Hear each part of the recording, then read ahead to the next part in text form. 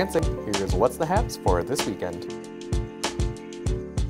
Arts Night Out March 2020. It's Friday night in Lansing and you're looking for something local and fun to do.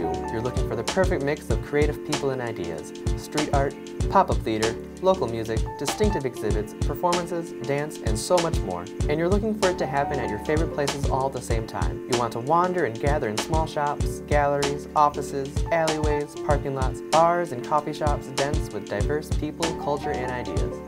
This is Arts Night Out, and it pops up in Lansing's Old Town neighborhood every other month, giving you the opportunity to really get to know your city and its people. Walkable, live music, art demos, new exhibits, unique media, affordable art, and so much more.